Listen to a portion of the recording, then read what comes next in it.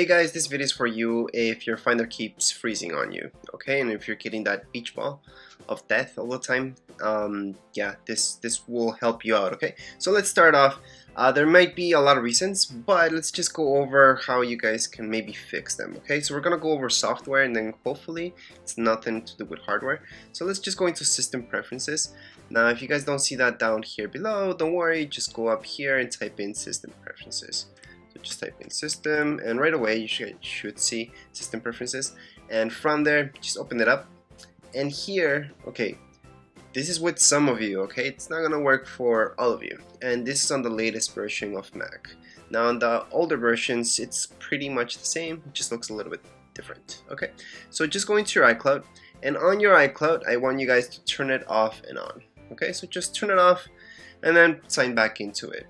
Okay, so that's in your iCloud, which is right here, so you guys can see, and just make sure to turn that off and then back on afterwards. Okay, that's step number one. Step number two is sharing. So if I'm going to my sharing, so once again, sharing's right here. So if I go into my sharing, you guys will see that I'm filing sharing. Okay, so I am sharing files.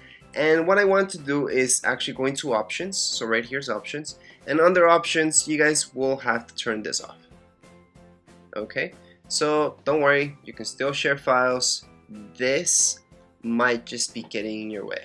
Okay, and that's why you might have some problems when you're sharing files, and also with Finder getting stuck, right? So let's just click OK. Alright. Remember, after we do all this, reboot your computer and see what happens. If everything's good now, you guys are set. If you're still having problems, then let's do the last step, which is in disk utility. So type in disk utility up here, open it up. Now this is on the latest OS, that's how it looks like. If you are in the OS that's a bit behind this one, El Capitan, don't worry about it. It just looks a little bit different, but you have to do the same steps. So right here is first aid, and under first aid we're just gonna scan everything, okay? And then just gonna press run, and this will take a while, especially if you're doing it for the first time. So this will check if you have any errors, and it's gonna repair them as well automatically. Okay, so when I tell you to verify your disk, this does it. When you see tutorials that tell you verify disk permissions, this is the way to do it. If you have the older version OS, don't worry about it, you guys will see that you have an option to verify disk permissions, and you have an option to verify disk. Okay, in El Capitan everything's simplified, it just does it automatically, it verifies everything, and yeah, that's the way it should be. It does take a little bit longer because it's doing everything at the same time, but do that. Okay, so again, we're verifying our Macintosh HD. Now you guys can click on the first or second option, or try both. You can do one after the other. It doesn't really matter which one you pick. It's just a partition from your main disk. So right now we can see that there were no errors. You guys might see that you have a few errors. If your Mac could not fix one of the errors that you guys get in here, then you might have a hardware problem. So there might be something wrong with your hard drive, and you might have to switch it up. Now, since you guys are already having problems, I highly suggest that this time go into system preferences, and right here we all have time machine. So right here you see time machine, it's right beside accessibility. Okay, so time machine, you guys should right now go and purchase an external hard drive. External hard drives are good, you know, purchase a 1 terabyte, 3 terabytes, something like that.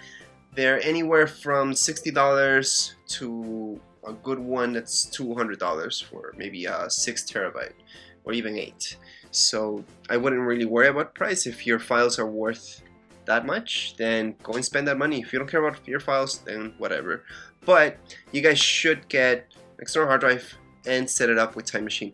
Time Machine backs up your entire computer, so it doesn't just back up your files, it backs up your programs, preferences, everything that's on your computer. So if it does crash, or you have to transfer everything from this hard drive, if you end up changing it, you can just make the Time Machine backup and then just load it up on your next computer, and there you go, you just transferred everything over. I do have a video that shows you how to do that.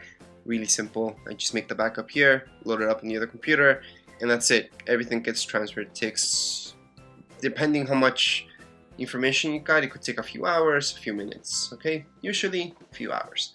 Anyways, so that's Time Machine. Make it. Don't forget to restart your computer, and once you restart your computer, you guys will see that everything should be working fine. If you're still having problems, let me know. Maybe I can help you out. And don't forget to subscribe and rate. Thank you.